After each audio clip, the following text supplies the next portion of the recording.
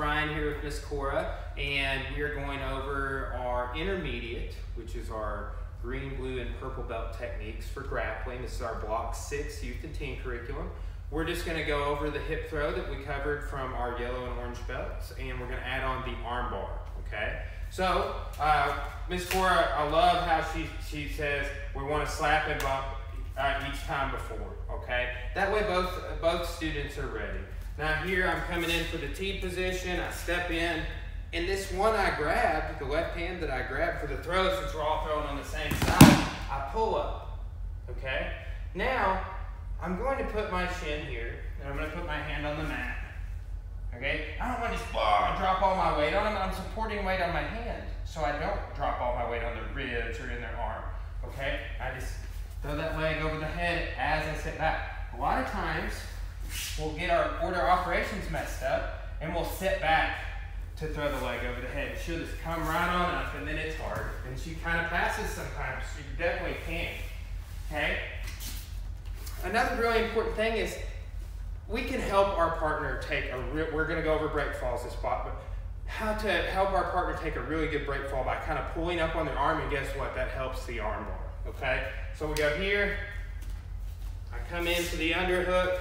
This is the arm I'm going to arm bar there. Look, I didn't just drop all my weight on it. If you're doing that, try and get better at it. When I sit down, I stay close to the hips like this. That way she can't run away and stuff. She has a lot of escapes, and I'm limiting them by being so close to her. I either keep this under my armpit, if I do it's really tight, or I can just lay back like normal and finish it with my hand. Okay? That is our ogoshi, our major hip throw to the arm bar. Okay, now we're going to go over the green, blue, and purple belt ground techniques. So Mr. Brian's going to have me in his guard. So I expect my green, blue, and purple belts to still be able to demonstrate kimuras and guillotines. So we're kind of already assuming that they know how to do these techniques. So my hands are in the hips. Mr. Brian's going to do the same entry as the yellow and orange belts. He's going to reach around for his kimura. Now that he's got the super grip, I need to start defending. So I'm going to bring my knee up. I'm going to grab the inside of my thigh. When I drop this knee, I'm going to raise my other knee. From here, I'm going to push his leg down, and I'm going to step over, okay? Now, I think this is 3 moves at once.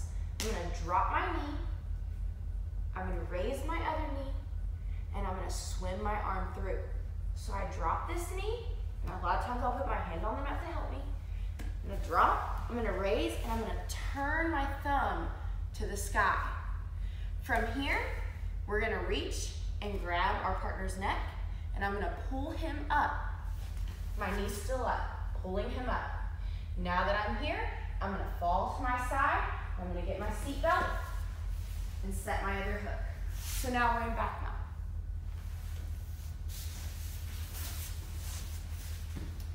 So my green, blue, and purple belts, they're defending the kimura and taking the back. When he reaches for that, I bring my knee up. I'm going to drop it as I raise my other knee. I'm going to push his knee down and step over. I'm going to drop my knee, raise my other knee. I'm going to bring my thumb to the ceiling as I swim this around. Grabbing my partner's neck, pulling them up. Now I'm going to fall, get my seatbelt, take his back. One more time.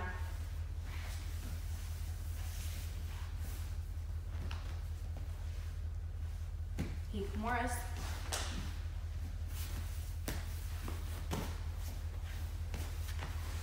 There's my back take. Now we're going to be going over the guillotine defense to pass. Let's start. Same setup for the guillotine.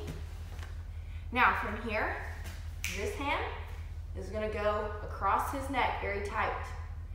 I'm going to kind of help him fall back. As he falls back, he thinks he's going to get the choke. I'm going to fall back and raise my hips. From here, if his guard is still closed, I'm going to push this down, and now I'm going to hop out of this guard.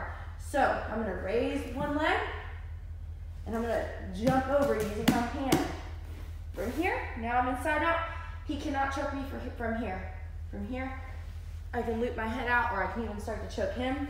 I'm not worried about this grip. I'm past the guard. The only way he can choke me is if he gets his guard back.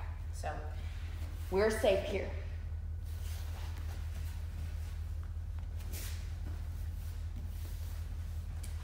He goes for his guillotine. Coming here. A lot of people will already open their guard because they're going to feel this choke. And even during this instruction, I'm being light on this so I don't choke him out. Now, I'm just going to jump out. From here, we're safe. I can put shoulder pressure and get the tap, but that's going to be safe for the red and brown belt technique.